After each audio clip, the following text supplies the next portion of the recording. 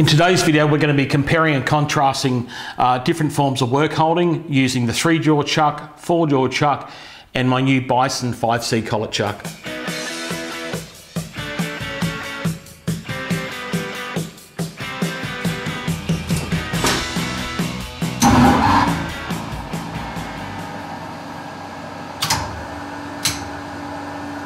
G'day everyone, and welcome back to my little home machine shop.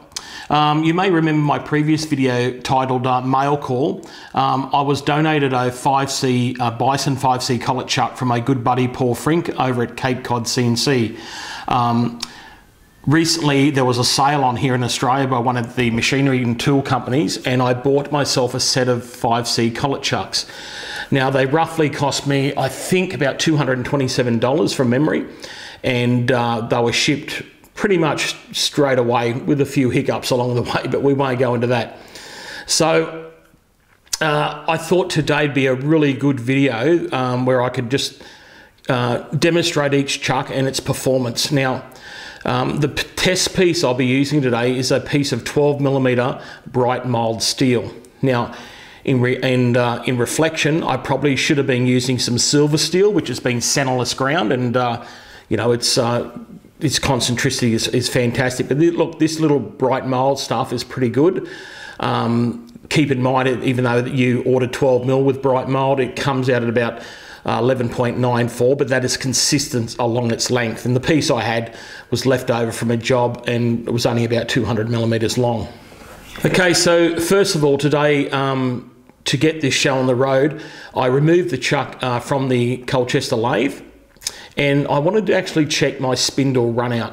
Now, keep in mind, this old Colchester, she's an old girl. I would say, look, I'm guesstimating here. It's an imperial machine. Australia went metric back in 72, 73. So I wouldn't mind betting this machine was installed into a Western Suburbs Melbourne high school, a technical training school, back in the early 70s. So I would say it's at least between 40 to 45, maybe 50 years old. It's I really need to check the serial number and get some facts on that. But look, let's you know, for the sake of arguments, let's just say it's a 40-year-old machine. And I was quite blown away by the spindle run out. It was, as you can see here in the video, I clocked it up on the face and clocked it up on the taper. And this thing is sweet as, and I don't think it's had a lot of work, even though there was some damage to the lathe, to the cross slide into the 3-jaw chuck. The spindle nose is really, really good. So I'm thinking it might have been an instructor's machine, and the kids really didn't get much use on it. Anyway, so let's go with test number 1. So for test number 1, I'm going to be using my Pratt Bernerd 3-jaw chuck. Now, these things are really good. These are actually made in England back in the day, and they're high-speed rated. I believe the 3-jaw's high-speed rated for up to 2,000 or 3,000 RPM, but the 4-jaw isn't, okay? And these came with the machine, and they were in quite some disarray when I got them, and that's to be expected. The 3-jaw chuck, when I placed the steel in there and clocked it up, I was getting about 0.13 millimeters of run out. Now, to check, what I'm looking for today is repeatability. So after I machine the end of the piece down to 11 millimeters, I want to take it out of the chuck, just put it back in and clock it back up again and just check that run out, okay? Now, as you know, you can have run out when you install it. When you store your test bar, you can machine it, and of course the run out will be gone. However, when you take the bar out and reinsert it back into the chuck, if you don't correctly align it back with the jaws, back in the same spot, well, as one could imagine, you will have that run out, okay, what you had when you originally started. Now, could I get around this? Yes, I could. I could actually install a ring on my 3-jaw chuck and center grind the jaws, so grind them. However, when you grind your jaws, keep in mind too that even though that works at that set diameter, it's really hard to say if it's going to work throughout the diameter range. And that's because there could be intermittent wear in your 3-jaw chuck, especially if it was used all the time on a standard size bar, so it's going to be worn in one section more than the other. So there's pros and cons to grinding your jaws, okay? Usually you get away with it and you get a really good outcome from it. Alrighty, so step 3, I'm going to put on the 4-jaw chuck, and I'm going to use my square ER32 collet block for this. And so I want to give you a little bit of an idea between using the Bison 5C and using the ER32 collet block in here. Now, there's pros and cons to both. Now, obviously, the cheaper alternative is to do the 4-jaw method with the square collet block. However, your ER32 collet will really only get you up to about 21mm diameter.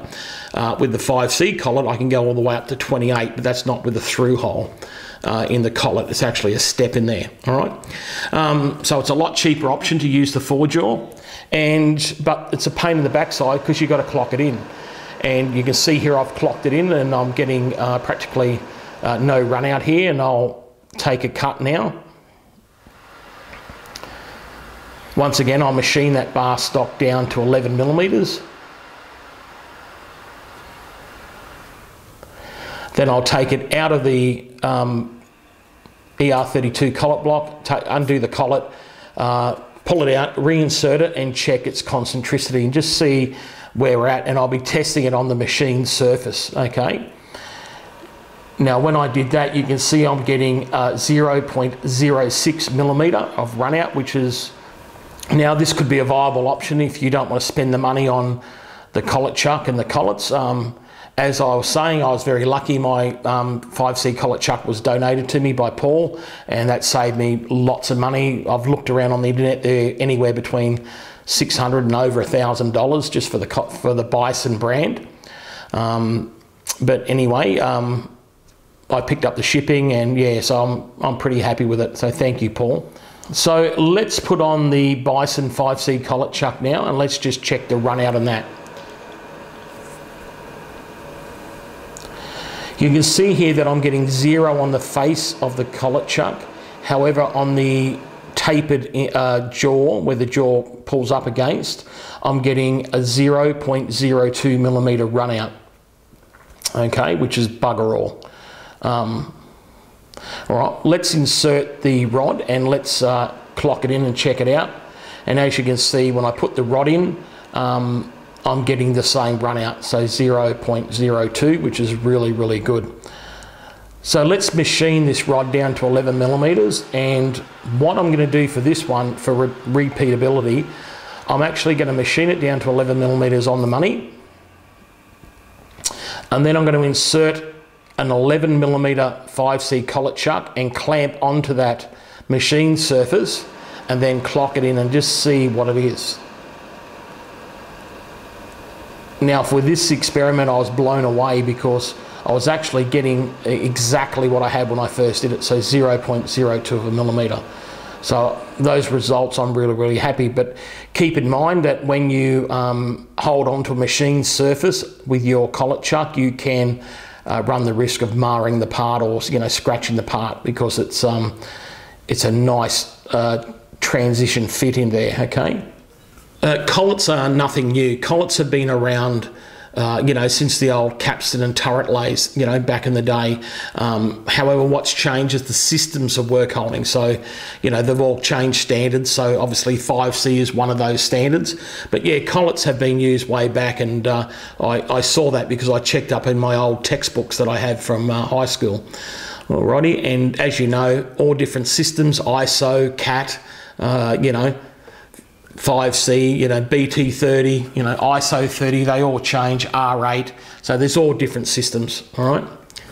Okay, ladies and gentlemen, that concludes today's video, and I tell you what, I was really, really impressed with the collet chuck results, and I think moving on from here, I'm going to be a little bit lazy. I'm going to leave that collet chuck on. I think I can nearly do all my machining within the range, and only if I need to go over 28mm, I could then put my 3-jaw chuck back on to hold bigger pieces.